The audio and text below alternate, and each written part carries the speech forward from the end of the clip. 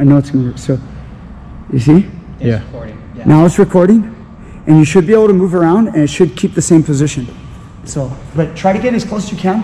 Try not to get like everything else. How's it going, guys? Teach Me Grappling. Is this cool? Yeah. All right. Welcome to the channel. And what I have for you guys is a brand new camera that you cannot see, but hopefully you can see the camera lens. I hope all this looks really cool. So it's new. Go ahead. Let's move it a little side to side. You can move it. You can move it. Yeah, look at that. Is it smooth or no? It's pretty smooth. It's pretty smooth? Yeah, okay. It's not a gyro. So, all right. Okay, so here we go. We're going to show you guys, we did a butterfly guard, and then we did an arm drag. I'm just going to show you guys a quick variation. Hopefully this camera work comes out good. Alfred, make sure you get some good angles, good shots. All right, so watch this, you guys. I'm going to do from the butterfly guard. Remember, I want to get my underhooks. If I was on my back, I want to extend and sit him up. And then when he pummels inside, like this, I want to try to take advantage of the arm drag. So when I take advantage and I start my arm drag, I want to get here, I'm going to activate my hooks, and I'm going to scoot myself in a little bit and get a good grip on his back. Now, what I showed last time was the obvious basic arm drag. When the guy pulls his arm back, maybe I scoot and I secure the hook, I take this one out, and I get up and I take his back. That's what we did last time. This time I'm going to do a variation that you can use sometimes, which is really fun to do.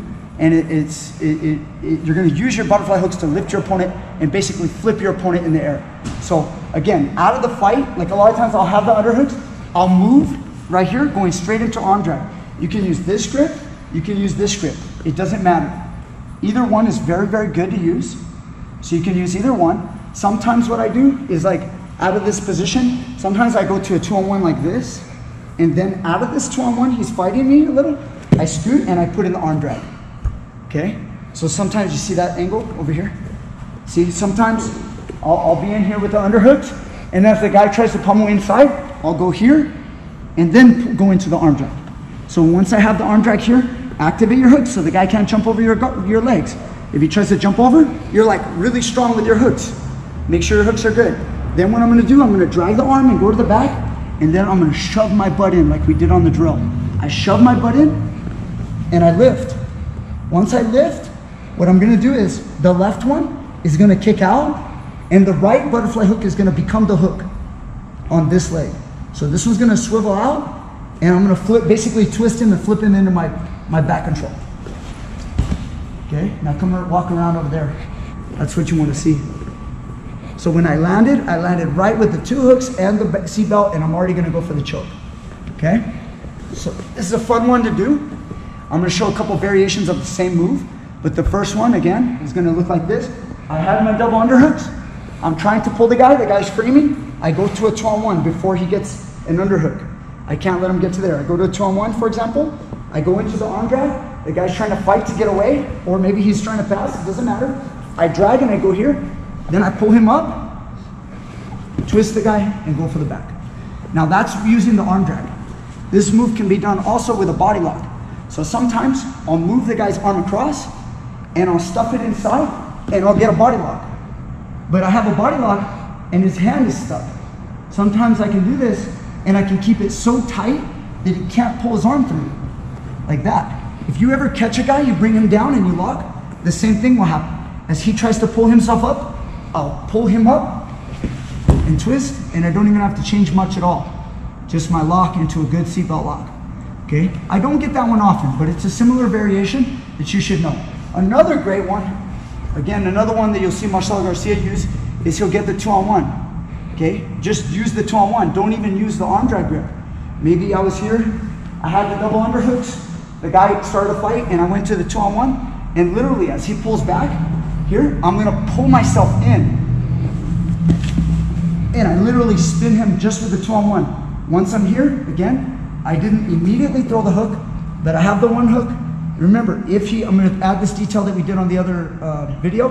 If he pulls the knee to the chest and you feel like you can't get the hook, remember what we do.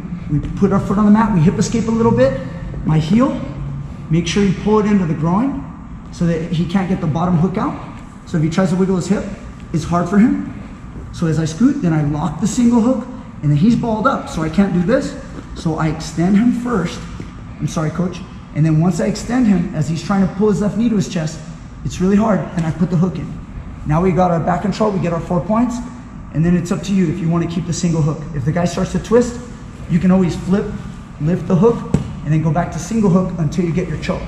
Once you get your choke, then it's up to you. You can go back to 2 hooks and then extend and finish, okay?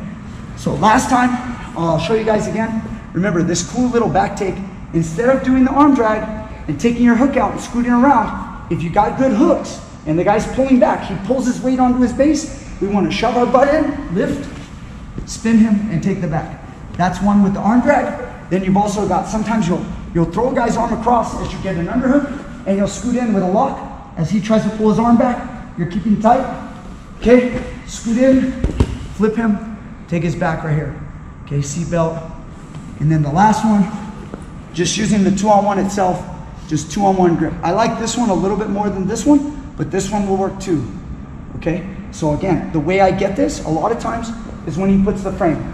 If he frames my neck, as I go back, I'll put my hands on his arm so he can't pull it away, and then I change my grip. Now that I have my grip, you see how his base is on his knees? I want to take him off my base. I can't do that by pulling, he's too strong. So I shove my butt in, and then I flip him. Maybe you guys go right into the truck and finish here, go into the twister, just showing you guys some fancy stuff, or you go for the back, finish traditional, okay? All right, this is our first test with the new camera. I hope the camera looks good. I want to thank all the contributors out there.